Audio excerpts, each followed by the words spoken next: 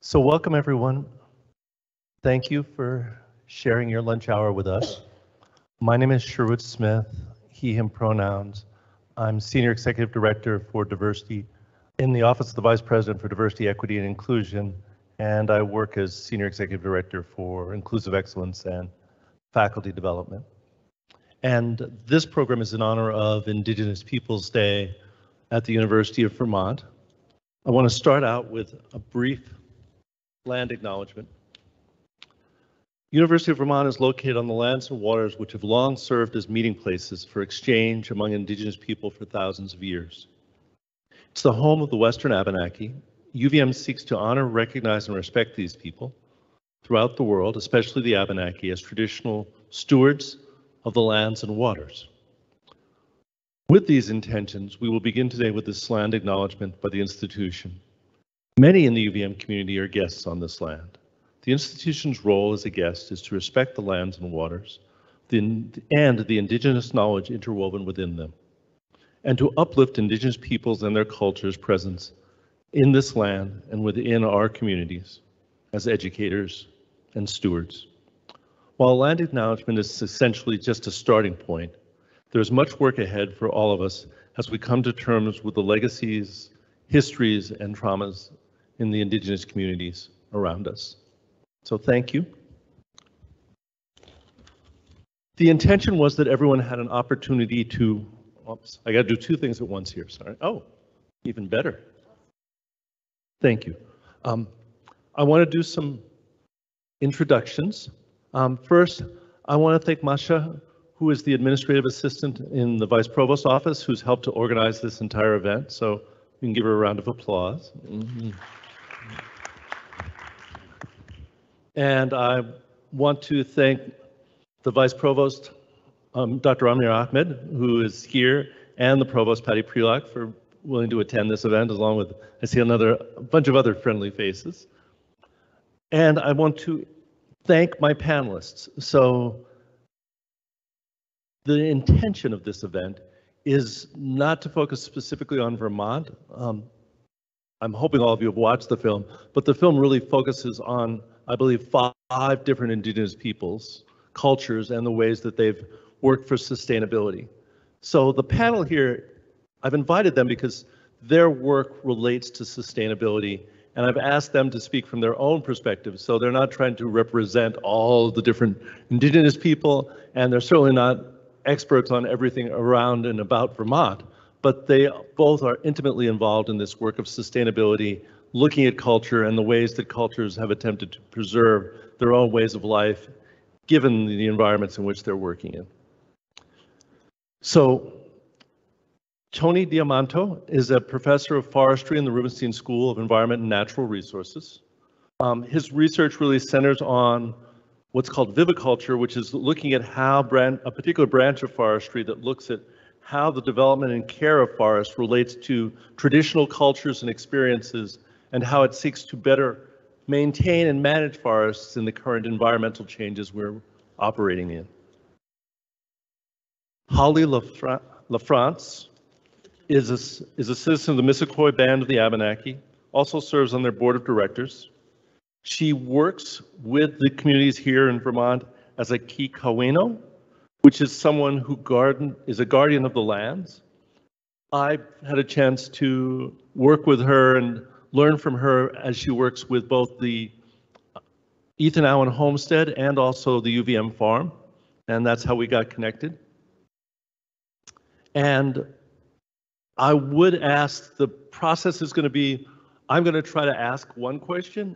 We've got people virtually here as well, so I'm going to bounce back and forth and take questions virtually in the room. Please come on in and get a seat, unless you really like standing. So once we start, if you have a general question, that's fine. I will bring you a mic just to make sure everybody can hear you. So just give me a second to get to you with the mic if you're in the room. All right?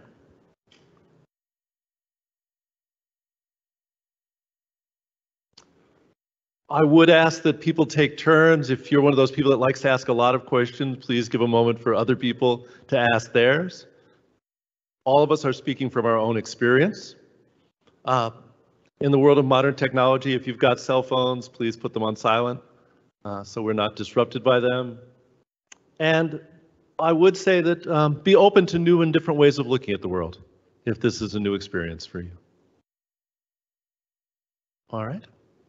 So you've both had a chance to watch the film. I'd like you both to just take a minute and share from your own perspective, what is it that stood out in the film that you would hope an audience would take away? What is it about this film that struck you as something important for an audience to take away from watching a film like this? This might be the first film they've watched on this issue.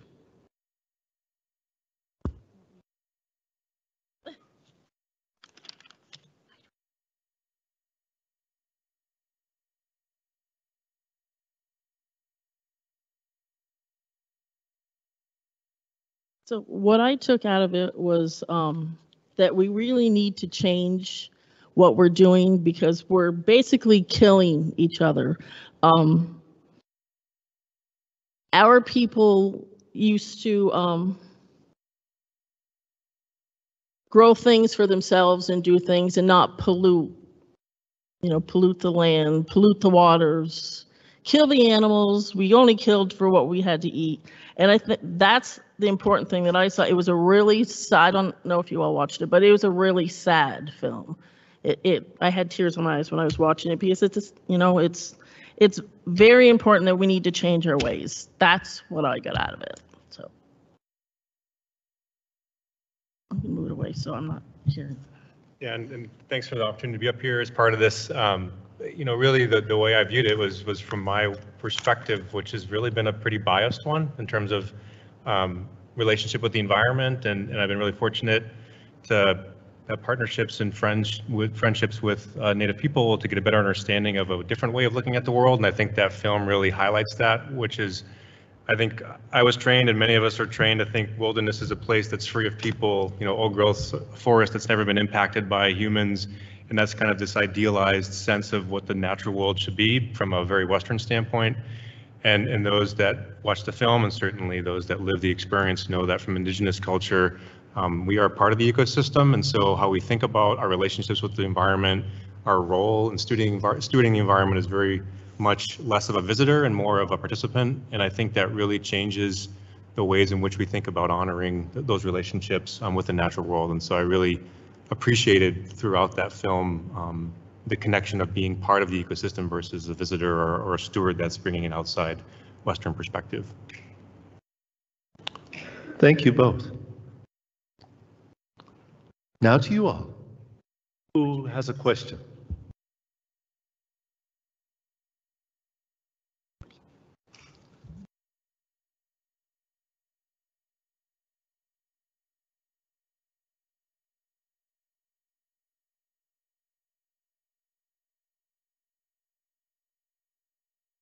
Thank you.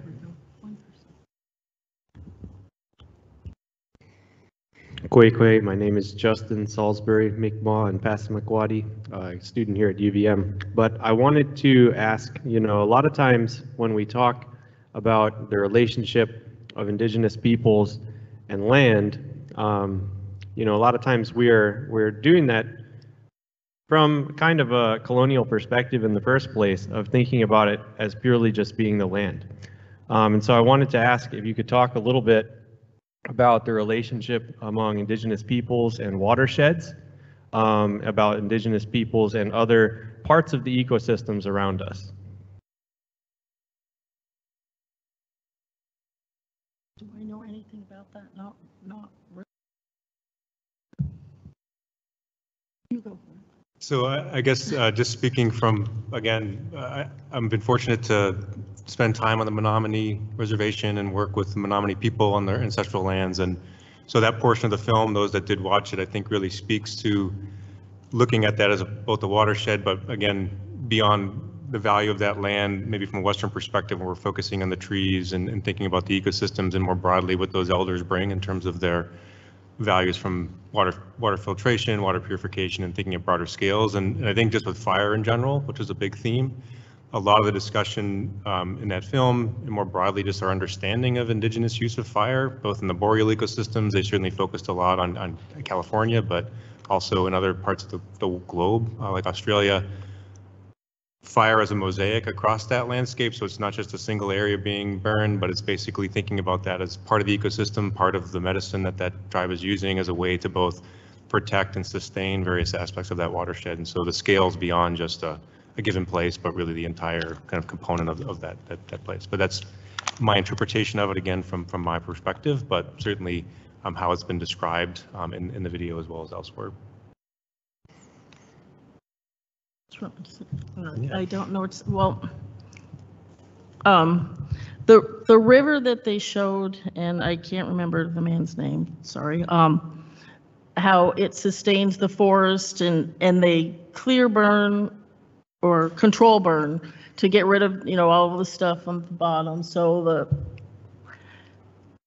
it helps the fish because it cools off the water and gets rid of the bugs and things. So that's something that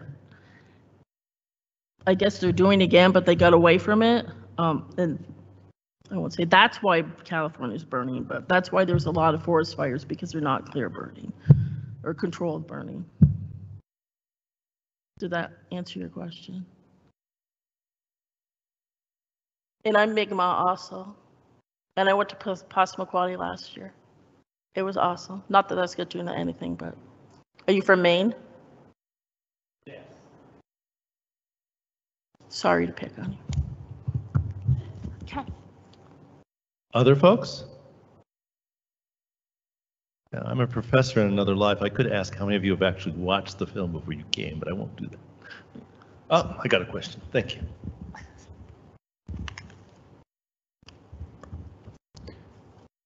Good afternoon. I'm Richard Cate. I work here at UVM. As I was watching the film, I was trying to understand or plan out how the adoption of all these practices could be accomplished in the current environment. I mean, I think the film is very telling in the fact that if the white man had not fouled things up along the way and everybody just kept going in the same manner, that things would have probably worked out better in terms of the environment. But now that we have cities with millions of people in it and a much larger population,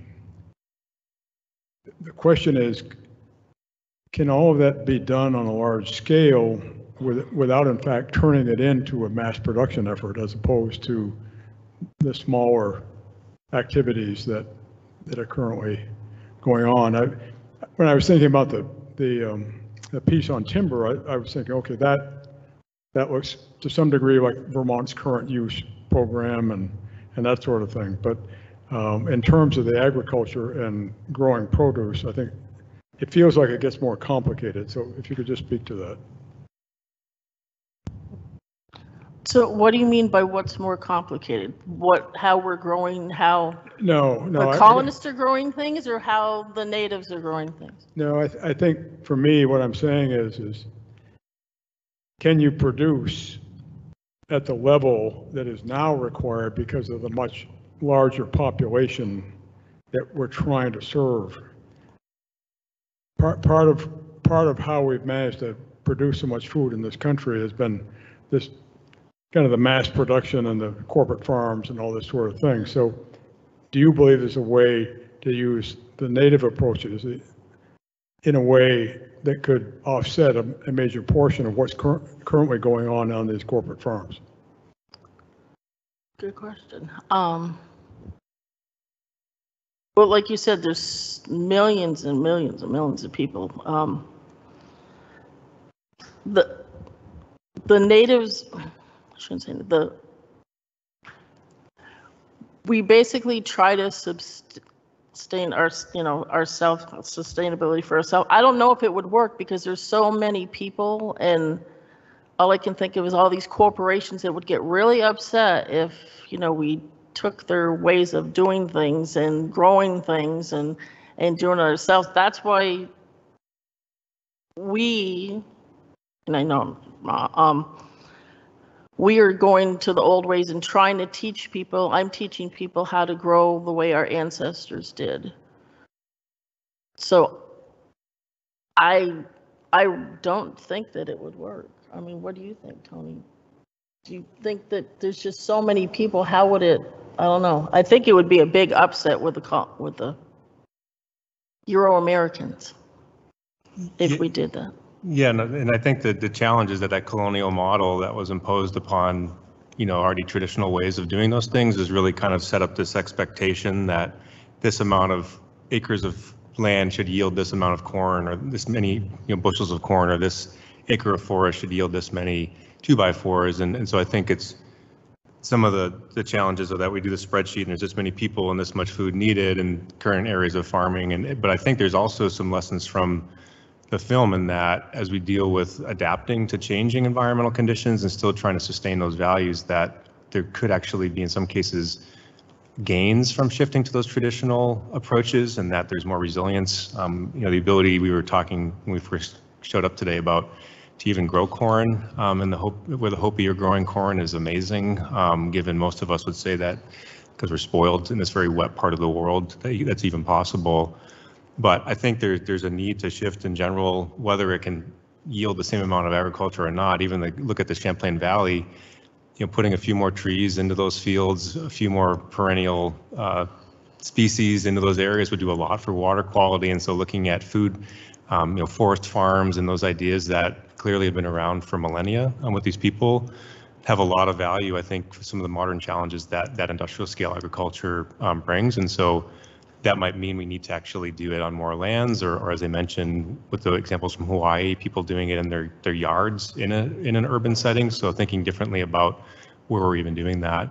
But I think the Menominee is a great example, where their tribal enterprise was established, in 1909. So, even selling wood for kind of commercial value from their lands is a newer adaptation of the tribe to kind of the policies around them that were forcing them to compete with the kind of capitalistic structures around them. And the way that has been integrated into Menominee is it's part of the well-being of the people. It's part of the well-being of the environment. It's also part of the well-being for kind of what they're doing there. And so it's still producing products, but it's doing it in a way that's thinking about the health of the community. So if we look at Vermont, where we send all of our wood to Canada or overseas or to Maine or to New Hampshire, we kind of are broken even here, where we have a lot of forest. We don't think about how that connects to the well-being of our rural communities and in our local communities. So I think there's a lot even here that we could learn from that idea of, yes, it's an ecosystem, but that ecosystem includes the people and the economies within that. So I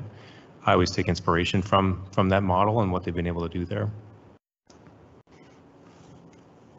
I'll come to you. We have a question online. Masha, if you would please. The question from the online participant: how can I, a white settler colonial heritage person, researcher such as myself, reconcile living on a stolen land? I'm trying to be very conscious of politics of the situation of this. So sorry. I'm trying to be very conscious of the politics of citation, so including Indigenous authors in my dissertation, but it feels like not enough.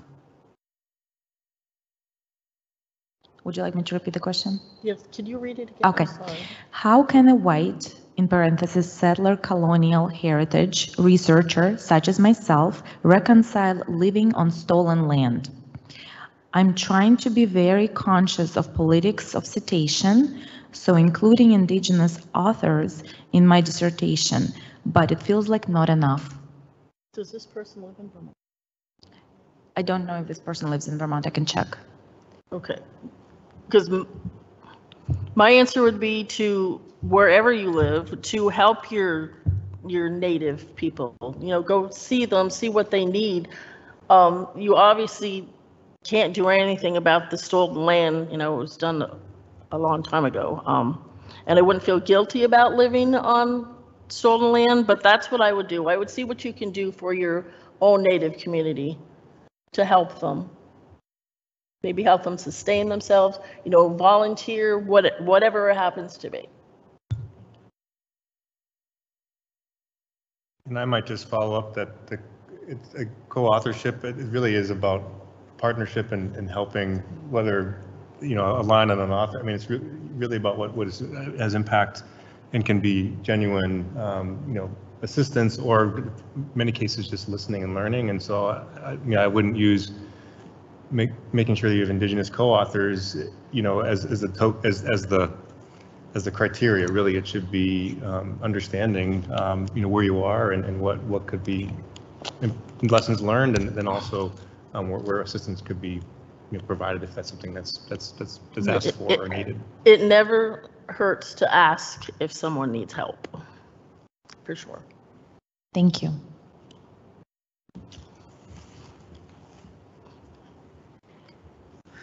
Thank you both. In thinking about the movie, and these are 5 case studies, these stories, and they really tell a tale of kind of woe, but also possibility. And I'm wondering, what would be the case study for Vermont? What's the next case study? What's the next step that, say, the university and the Abenaki can do to work together to create a story like this, or to do some reparation or reclamation or healing or future relationship building? Good question.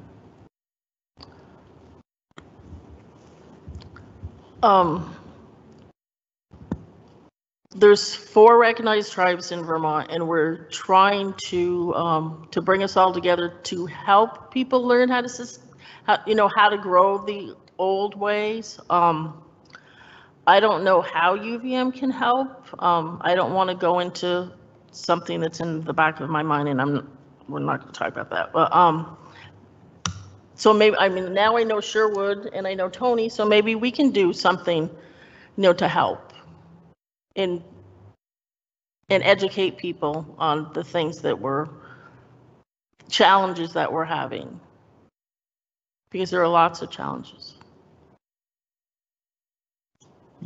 Yeah, and I might just add, I think just even in terms of our education and what we do, I reflected on how often we get enamored with the European roots of, at least from, the disciplines that we teach, and how many German forestry terms can you use to really be a true and the irony is that, we at the same time have so little understanding of traditional forest stewardship practices for Vermont. Certainly, the Abenaki in Maine, and and Haudenosaunee and others. There's been more of discussion about that and actually integration with the universities to learn more about those. But here at UVM, I'd say there's been less of that, and we often have this narrative. Well, fire must have been important, but we don't ever really know like how it was used and where. And then certainly from an agricultural standpoint, the same idea. So I think there's a lot of learning from our side to really genuinely bring that into our curriculum beyond just yes, there's pitch pine here. We never get lightning fires, so clearly there was an indigenous influence on this ecosystem, but we really don't have any tangible kind of curricula that actually integrates that. So, thank you both.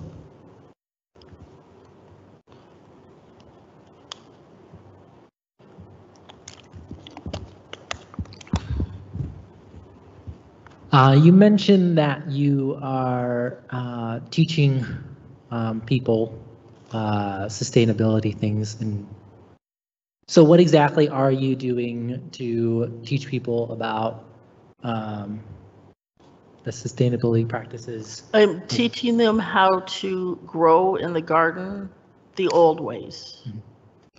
So what do you mean by that? Well, we grow in mounds. So we don't grow on the ground like the Hopi did, which that was really interesting to me. We grow in mounds. The reason we do that is because it's better drainage, and we grow the 3 sisters, which is corn, squash, and beans. And we put in the spring, somebody goes fishing, and they get fish. It's usually suckers or whatever, and they either put the whole thing in or they cut them in half, and we put a hole. Probably about this, so the animals don't get it. We put the fish in the middle. That's to fertilize the mound. So instead of putting chemicals in, we use fish. And then we put the corn in. then we put the beans in, and then we put the squash. So the corn goes up first, the beans grow up the corn, and then the squash, I don't know if you ever touched a squash plant, it's really prickly. That goes around the edges to keep the weeds and the animals out of it. So that's what I am teaching people.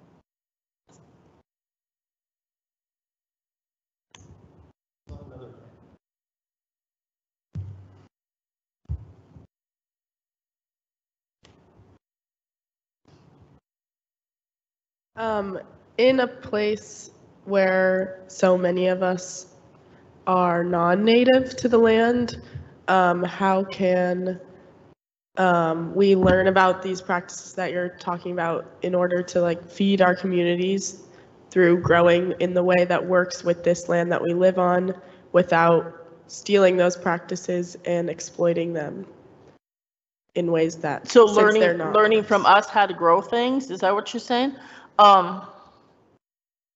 We have something called Vermont Indigenous Heritage Center. Do you know what that is? No. No. Okay. So it's basically within Ethan Allen Homestead, because we can't have land. We can't have land. We can't build things. So that's where we are.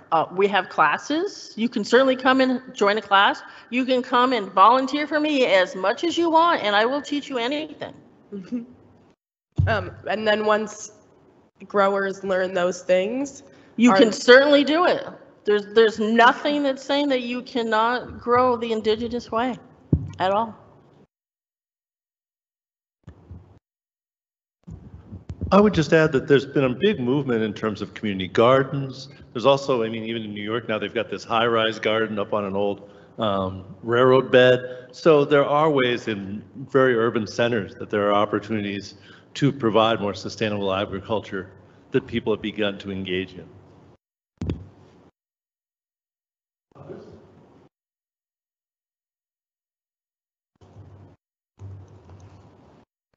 All right, I'll fill in the blank for just a moment. Oh.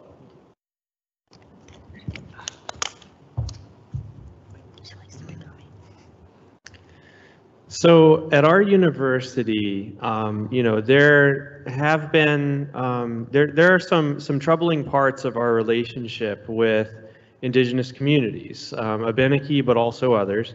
Some of it's kind of structural and bigger than us with the whole land grant university system and how that was created by Justin Morrill from Vermont. Some of that comes in with us being the primary engine of eugenics. We see that, that there's been a lot of challenges in our relationship between our university and local Indigenous communities. And so my instinct is to look at healing that relationship as a primary vehicle to any kind of progress, to work on any of these environmental things that I think are our shared goals. So do you have any wisdom for us on what we can do as people inside the university to try to help build a healthier relationship between our university and local Indigenous communities?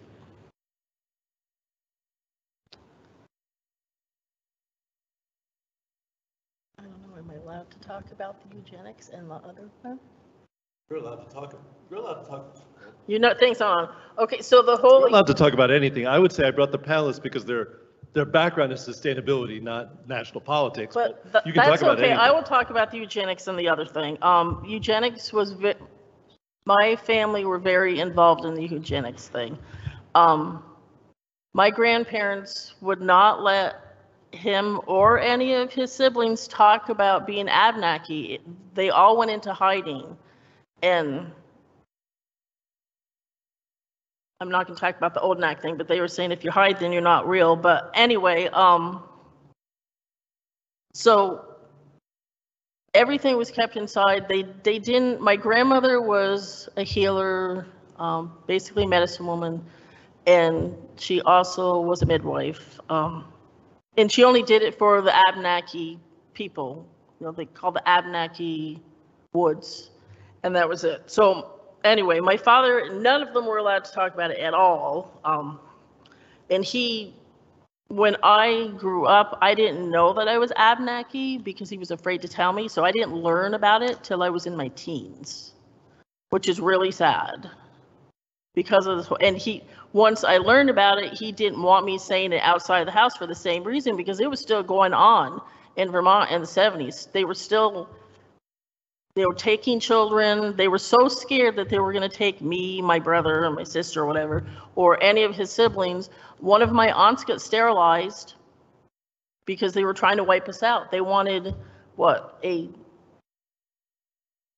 new kind of people. So they were only doing it to Abenakis. I don't know if you know, but they were also doing it to Franco-Americans. So people from Canada were doing the same thing was happening to them, or anybody that, if you had a disability, they would sterilize you. You go in to have a baby, they would sterilize you and not tell you. They would do abortions. They would do some nasty things.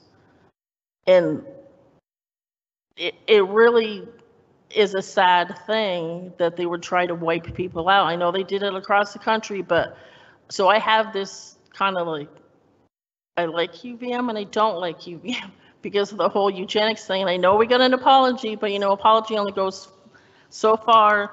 We started to heal about that, and then there was the whole Odenak thing that they came basically saying that we were fake. And I'm sorry, but my family goes back for generations. I know who I am. I'm proud of who I am now. I wasn't, but I'm very proud of who I am and where I came from. And nobody can tell me I'm fake. Did that help? I know I just got off on a whole eugenics thing. Well, yeah, I guess, that whole event that was, a university event that... Actually, I can hear him without the mic. Yeah. It's not on again. Can you hear me? All right. So yeah, I mean that event that you kind of hit on, where the university brought in speakers to call the Abenaki fake and everything, right? That was in this room. I know, I was here. I was second row. Yeah, it might have been on that same tablecloth and microphones that you're using. Well, they were on a little stage thing though. Yeah. So like I was in that room. Me too. That day too, right? And I saw the police with the big guns and everything all around the room. It was crazy.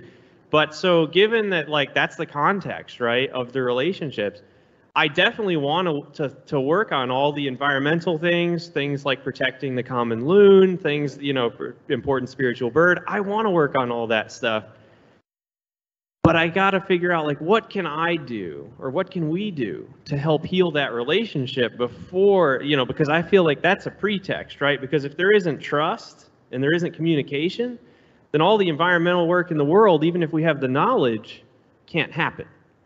Right. So can you think, thank you so much for sharing what you've shared. Definitely.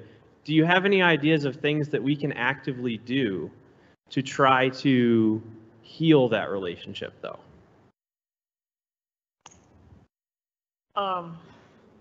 Well, no, then it would have been like a cat fight.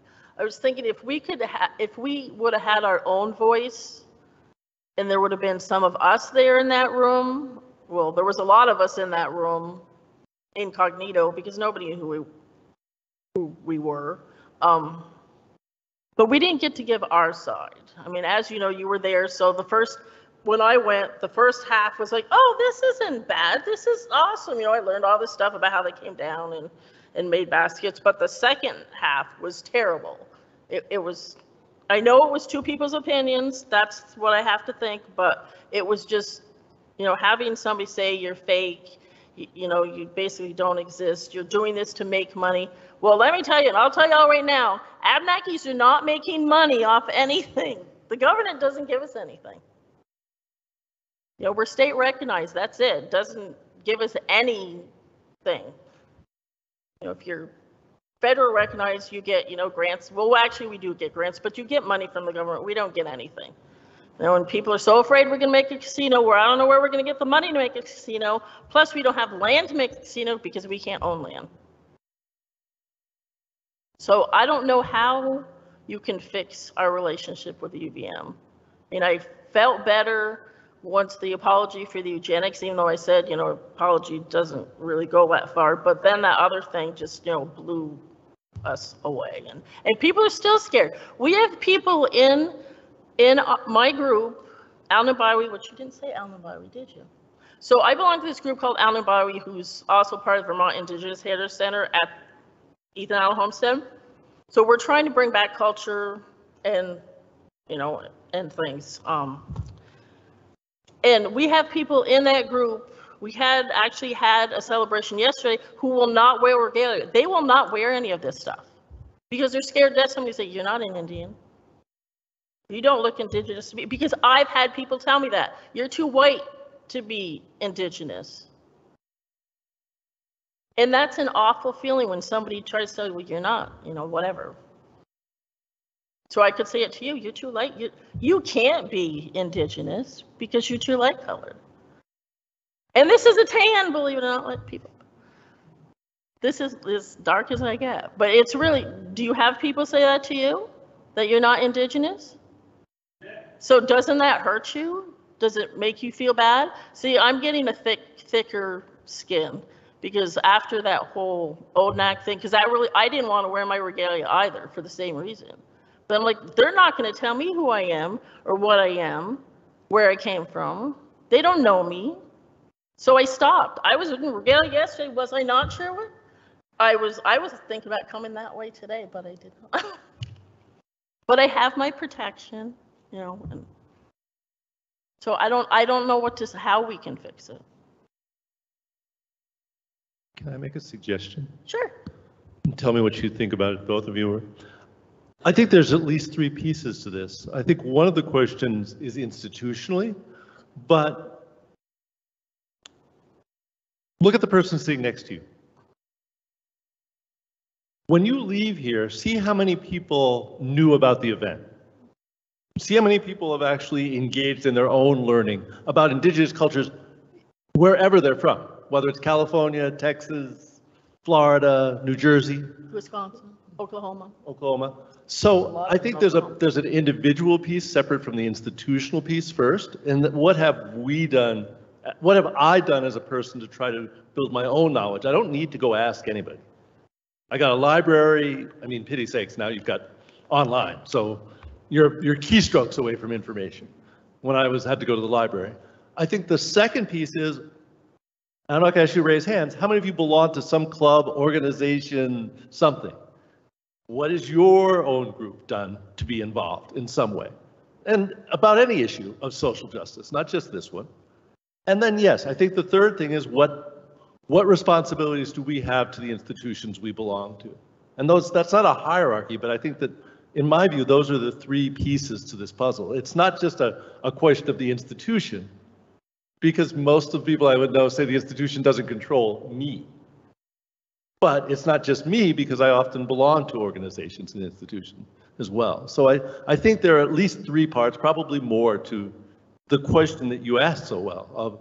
And relationships take time, and any of you, like me, that have been in relationships aren't like this. They tend to be more better like this, but sometimes they're like this. So I think also recognizing that relationships have their hard parts and their easy parts, and most of my learning comes from the hard parts, not from the easy parts.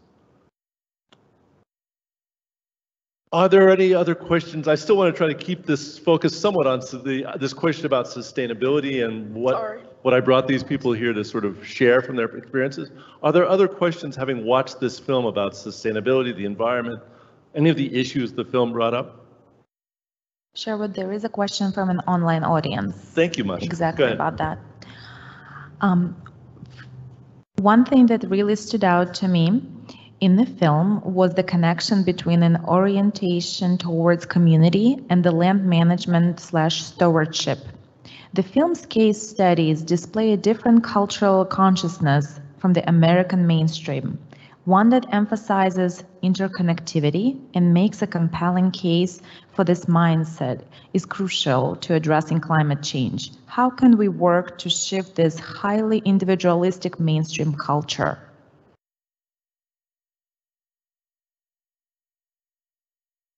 That sounds like a you question.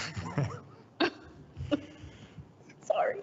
Yeah, I mean, I think it's a great question, and I guess the one aspect that I was struck by in the context of, let's just there's a lot of discussion of prescribed fire, and we use the term prescribed fire, but cultural fire, maybe a better cultural burning, that from a individualistic approach, we're often thinking about reducing risk for wildfire, we're often thinking about, how much fuel's out there, and really tying it to the medicines and the foods and the benefit to the broader community that are coming from that. Really, to me, stood out in that it's not just about some technician going out there to fight a fire and kind of do what we often view as a target, but it's really tying it to, there are many elements of community wellness that are tied to this that people understand, and importantly are passing on, kind of what you were describing with passing on the traditional planting approaches as well, that many from age 6 to 96 recognize that the values and connections were, I think, the way we're set up right now, it's challenging to also have those similar connections within our society, but I do feel getting, maybe when I first started talking about people recognizing kind of our place within the natural environment versus just being outside of it and how we're connected to that, I think is a pretty key step for the colonial trained perspective, and what those benefits might be. But I don't know, it might be easier to shift some of the UVM policies and change that. That's a tricky one to restructure, but I think making light of it, I think Sherwood's point's an excellent one, that maybe just to comment on that last point, I don't let UVM's relationship with the Abenaki or like the damage, including that event that I was pretty upset occurred last year, get in the way of me connecting and learn this year. Sorry, it was April 29th. I remember very well. Hold me back from trying to do these things. So those that are in the audience that are saying my email address is at uvm.edu, therefore I have this huge barrier in front of me. It's not you are working as an individual as well that cares about these things, that should follow that passion and not use your institution as something that holds you back from that. So I think that's where some of that change can happen too, is just really trying to work beyond, I think some of these preconceived notions that we can't do anything on these fronts because of that relationship, that historic damage.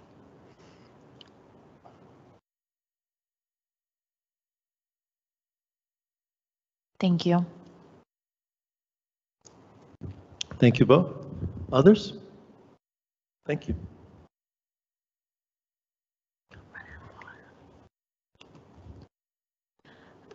So I came here, I graduated high school in Hawaii, where there's obviously a lot of ongoing tension about Native sovereignty. And in that case, like, the land really wasn't taken that long ago. It's a pretty recent history of oppression and Indigenous erasure. So my question would be, like, there really is no substitute for land other than land. Like, when we talk about decolonization, one of the main tenets of that is giving land back, because that's such a huge part of culture. So how can we really make sustainable change and like sort of take Indigenous practices into our daily lives if there isn't land for Indigenous people to live on? And so without that land back, do you think there can be effective sustainable solutions to sort of like Indigenous culture revitalization? Do you have anything to say about that?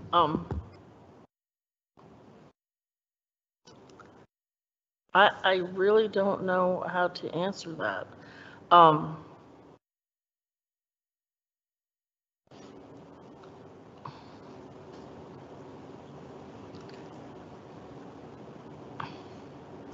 know now it's silent.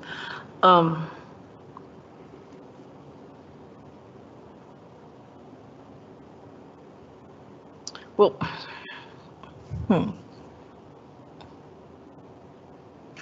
I own I shouldn't say, I own my house, but I don't own my house. So I guess as I belong to Missisquoi, we can't own land. We have land, and I don't know how to answer that, but we have land, but it's not our land. It's in trust through the government. So like the state owns it. So the state basically bought it and says, this is in trust to you, so you can do what you want with it, but you can't own it. I don't know how we can change that, because it's politics. They don't want us to, again, when I was talking about the casino thing, that happened with Howard Dean. He didn't want us to, I mean, granted, it happened a long time ago, but I remember Howard Dean saying he didn't want us to make a casino, and we don't have money to make a casino, which is pretty funny. So I don't know how to answer that.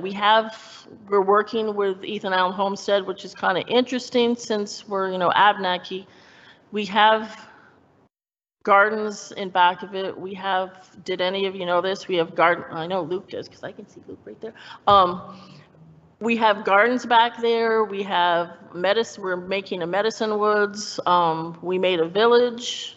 We now have a building that we're teaching classes, Indigenous classes, which anybody can go to. Just go to here I'm gonna make a plug. Go to allenbowie.org and you can see the classes that we're offering. There's one starting November 5th. We're doing harvest class.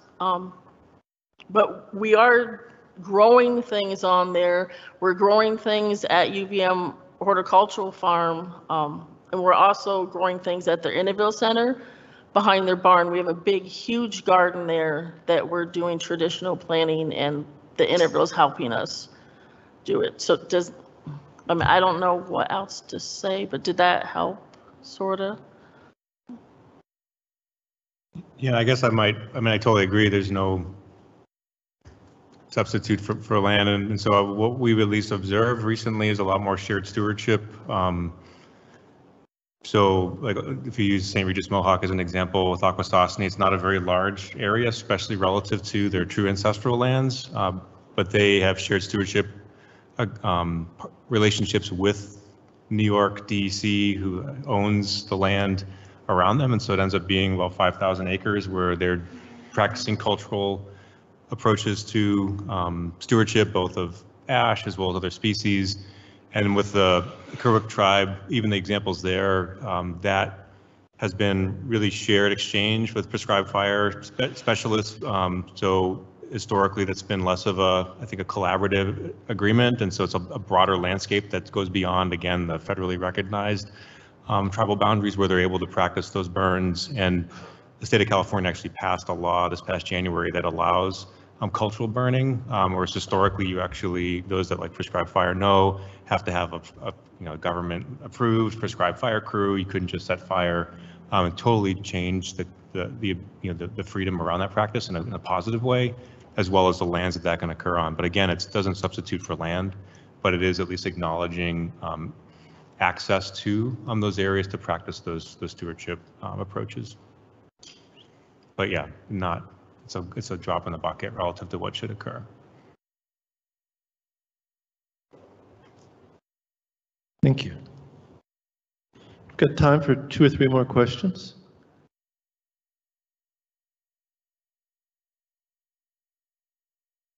Thank you.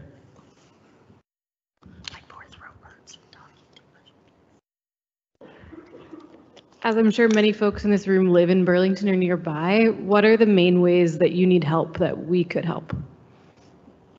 Do you mean in the gardens or in general? Anything.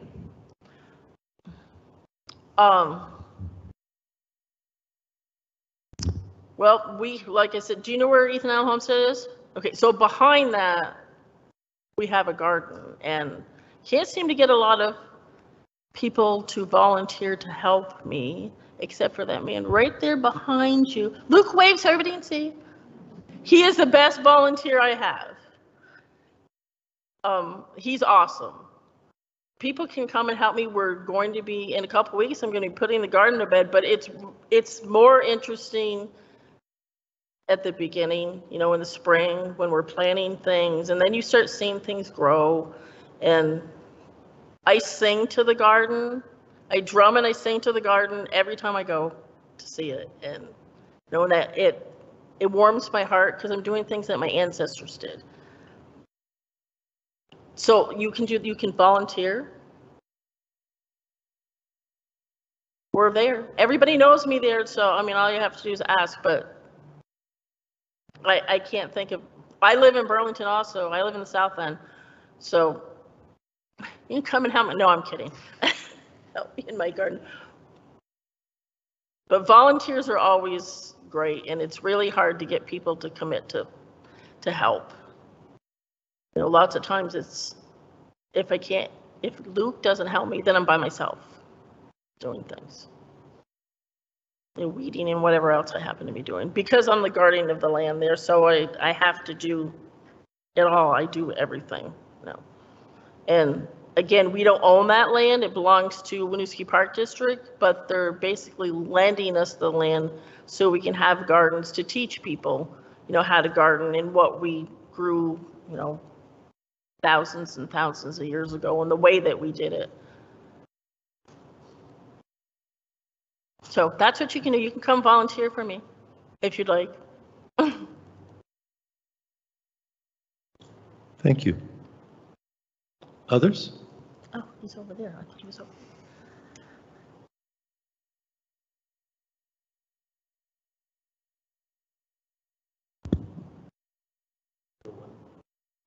You keep shutting your thing off. I know, it's a bad habit. I'll throw one for both of you, please. One of the film's major points I felt was that there's been this transition, and you've both talked about it in the ways that lands have been used.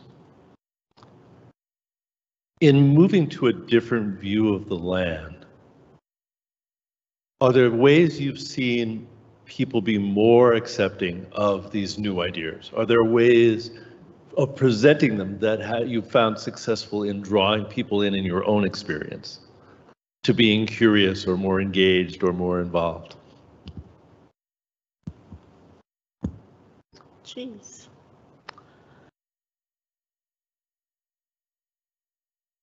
Well, the way I draw people in is they have tours at the homestead, and usually people come and they talk to me, and I explain to them what I'm doing in the gardens, like I did with you. And then I give them squash. We have tons of squash in the fall, and I gave Stuart some squash. But that's what I'm doing. I'm trying to explain, you know, tell people. I'm not out there in the street telling people, but I am giving people tours of, you know, the village and the gardens, and I explain, you know, what we did, or whatever. And then you take a walk down the river, and it's beautiful because there's all kinds of medicinal plants down there as you walk. And then you hear the water, and it's very peaceful.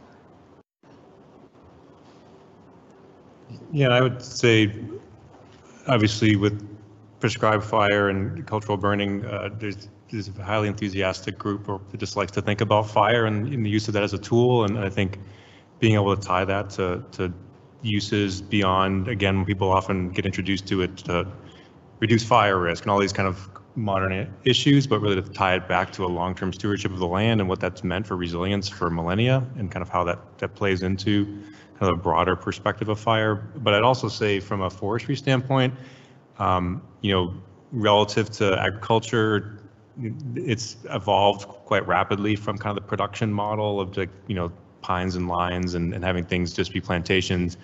And really in the past 30 years, there's been much more discussion of ecological forestry and ecological silviculture. And so, again, it never gives full credit to where those ideas already resided. And certainly, again, the Menominee talk about how they've been practicing that for centuries on their land. But I think certainly that element of managing with the ecosystem, but still certainly deriving goods and services from it, but doing it in a way that's more consistent with kind of how that ecosystem functions. Most students and I personally get more excited about that as a model going forward. And again, there's many examples within kind of woodland tribes throughout the Northeast and certainly throughout the country and globe that have been doing those practices for a long time. So I would say that those are places where it intersects with what we do and people are excited about it. Thank you.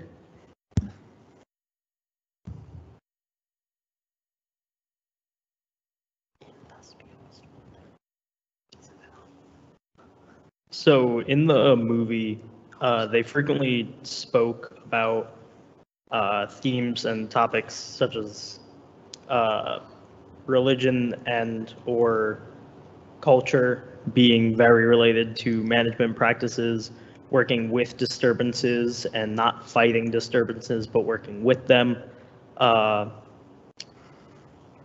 And I know in forestry at UVM, we talk about especially silviculture being an art and a science, but we don't talk about that cultural aspect of it. As someone who is studying forestry and natural resources and sustainability, how can we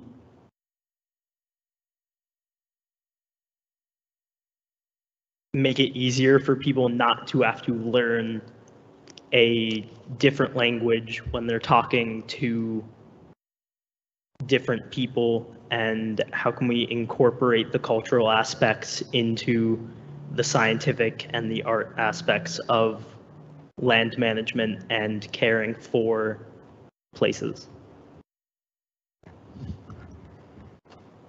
So something just popped in my mind.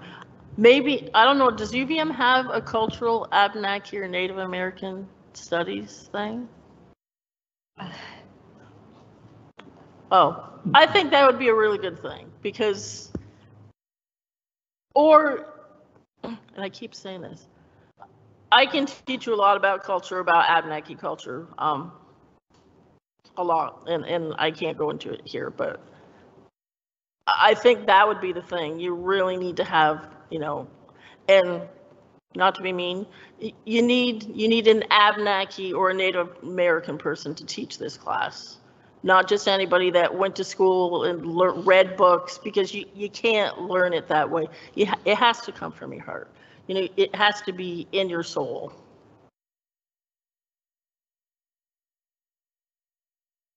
Did that help you? Okay. Yeah. No, I have questions. No, I'm kidding. Well, I just want to contribute to that, your point. And so one thing that UVM has done is micro-credentialing so that Native and Indigenous voices can be teaching at UVM to bring that knowledge forward. So I think that's an important, it's a very important component. And as the provost mentioned, we're having that conversation around the idea of Native Indigenous Studies faculty as well. That's awesome. And we'll be hiring a traditional ecological knowledge faculty member within Rubenstein School, and certainly that, I'm on that search and would really value, of course, a forest perspective, but also, a tribal voice in that position. That could be guest speaker. Be great.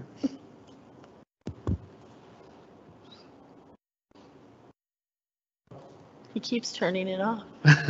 One last thing which is that I think the question really gets at the point of what does it mean to indigenize a curriculum? And you made the point of, like, in a lot of disciplines, it's like we have to learn the entire European heritage of a discipline before we can kind of start thinking about a different perspective.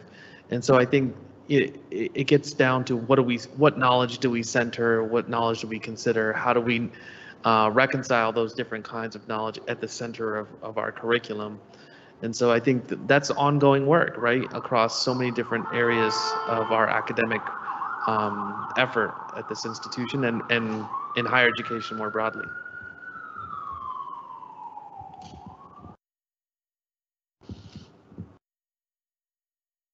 Time for one more short question, if there's.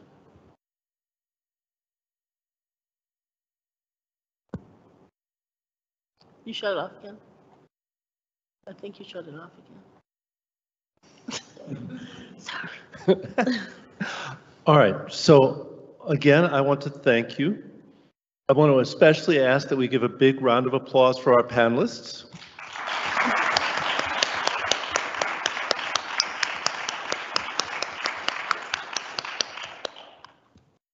Holly and Tony, I deeply appreciate you giving your time, thought, and energy to this event.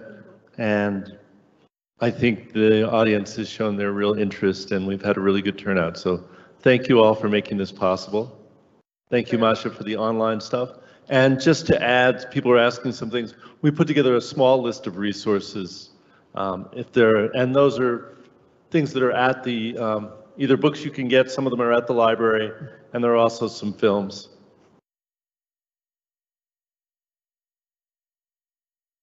So thank you all very much. Looks like everybody's doing the famous screenshot, so if you can keep flipping back and forth between the two of them, Masha, that'll be great for folks.